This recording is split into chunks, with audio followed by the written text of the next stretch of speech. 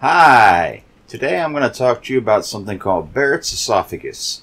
This is something I didn't even know existed until I got it. Most likely you haven't heard of it either. This is something that can be caused by having heartburn, having gastric reflux.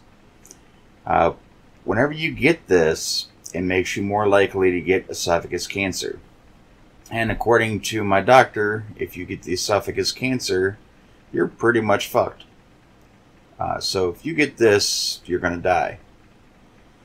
So if you're suffering from heartburn or the gastric reflux, I would highly recommend that you see a doctor.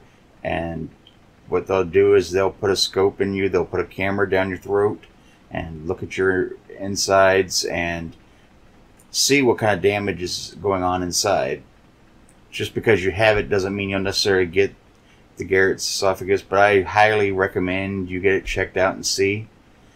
Because a lot of people, they'll get heartburn often because you can get it from just being genetically disposed to it. You can get it from things that you eat. You can get it from stress. And so a lot of people get it, but they ignore it. They'll take Tums, they'll take antacids and things and not pay attention to it because they don't realize it's dangerous. But this is something that can kill you, and a lot of people suffer from it.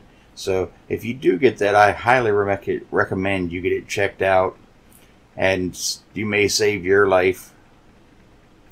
I hope this is helpful to you. Thank you.